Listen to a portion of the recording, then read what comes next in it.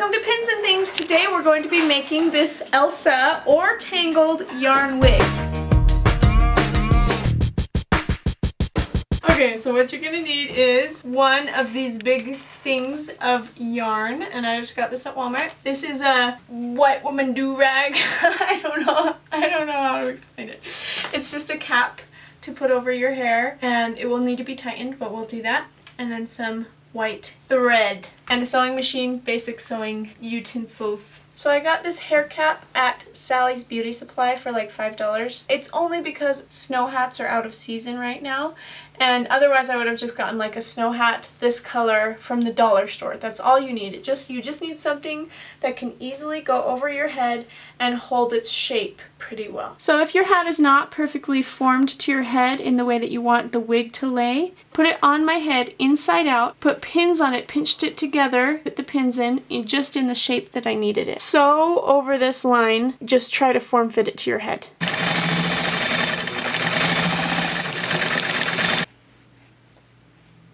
So after trimming it, I can just flip it back inside out and then try it on, and it's much better closer to my head, and that's what I want. I measured my hair, or the hair on Elsa, and how long it needs to be, and also on Tangled, and this is the difference here.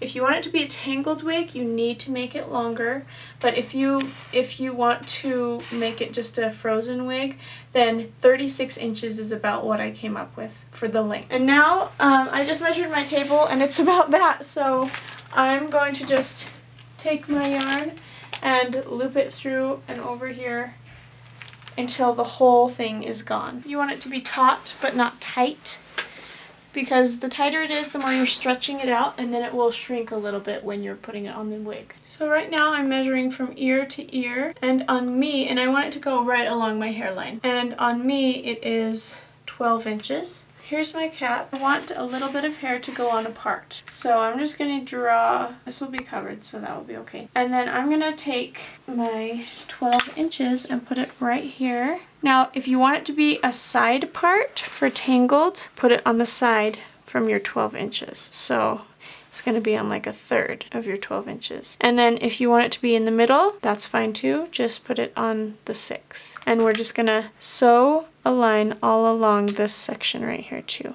So I'm just going to snip this edge right here. Just the one side is all I want to snip. And now, without moving it, I'm just going to take this end, and so I know exactly where the middle is. Just like that. And I'm going to set it over the top of something to be able to keep it where it needs to be. And now I'm just going to take little sections of it. Remember where the middle is? So here's the middle. And start sewing little sections of it onto the yellow part that I've marked on the head cap. I'm just spreading it out, kind of holding it down with my fingers as I go. And I'm going to do a zigzag stitch on this. And just go slow, pull it straight as you go, and the closer to the edge of your cap, the better it will look. And now I'm just doing the exact same thing again, finding the middle and pinching it there, and then bringing it down to my yellow part that I've just traced on, and spreading out yarn so that it's just going to look like it's hair. Then pulling it over and stitching it on. Now that I've done the whole 12 inches that are from ear to ear, I'm putting my part on the side. I'm going to now take another strand and sew it down the part in this yellow line right here. Keeping kind of where the middle is on the yarn, so it's going to be equal lengths on both sides. And just kind of stretching it out and smoothing it out as I go. And then I'm just going to go over this just like this. Kind of hold it in place as you go. Make sure it's covering all the material underneath. So at this point, it is sewn on to the 12 inches in the front. And then it has a little line coming out that's probably about 6 inches, I'm guessing. And then I'm going to sew the last little bit that I have into a little T right here. So I'm just going to make a small T, and that will be all of the hair that we're going to add on. So once again, I've got the hair folded completely in half, and I'm going to sew right in the middle of it. And I'm just going to sew a little line of hair to complete this. And I want it to meet up right with the end of this line, so that's what I'm going for right here.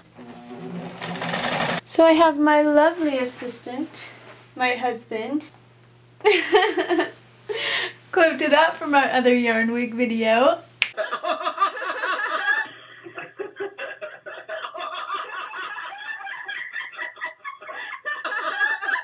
So what I've done now is I've just kind of taken, this is like a wide tooth comb, I've just taken it and kind of straightened it out. I'm not trying to like dig into it or like split the yarn at all, I'm just kind of straightening it. What this is doing is just putting it in place for where I'm going to glue it down. And I have my hot glue, but there's lots of stuff between him and the hot glue, so don't worry guys, it's okay. Here's my hot glue, and I'm just gonna put a strand, one little strip.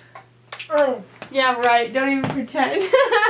And I'm just kind of splitting it just like that and pulling it down. So that's just going to kind of tack it in place and make sure it stays where I want it to stay. And I'm just going to do that one more time down here below that. Just taking my time. This is only going to help it, so I want it to look good. Now I'm going to do the exact same thing, but with this section of hair. Just kind of straighten it out with my comb and tack it into place up high, one section at a time.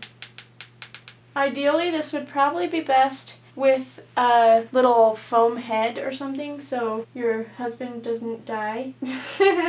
Same thing on this side, and I want it to kind of, I'm trying to cover the entire head, like I don't want this showing through underneath, so I'm really just kind of brushing it to make it look like it's not going to show through, and then I'm lifting it up carefully and gluing it. So I have just put a little bit of elastic on the inside. I measured my head and just held it on there to see how tight it would be. I didn't want it to be too tight. And I sewed that onto here in just a few little places. So just so that this wouldn't be too baggy underneath. And now I'm just going to put it on, and I have my amazing sister who did this.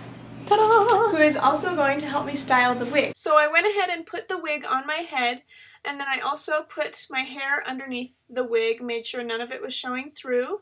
And then we left out a few strands in the front to be cut short for bangs, and French braided the rest to make it look real good.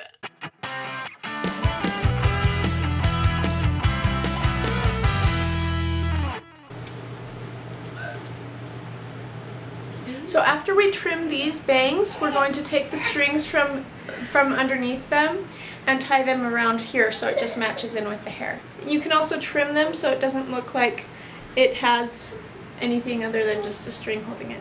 Really, this part is just about styling it and making sure that it looks good. So trimming where you want the bangs to hang down, and then just styling it how you want it. Thanks for watching Pins and Things. I hope you liked this tutorial. Make sure to take a lot of time to style it and make it look exactly like you want it. You can use this for Game of Thrones, this wig style. You can use this wig style for Tangled or for Frozen, so it's very versatile. Make sure to thumbs up this video and comment if you like it, and we're still making tons of videos. We'll have some up for Thanksgiving now, and also just check out all of our other Halloween videos. Check out our Facebook page. Go and like it, thumbs it up, and you can see updates on there too. So we'll see you guys next time. And a peekaboo bang. Have you ever seen that song? No. Let it go, let it go. I am one with the wind and sky. Let it go, let it go.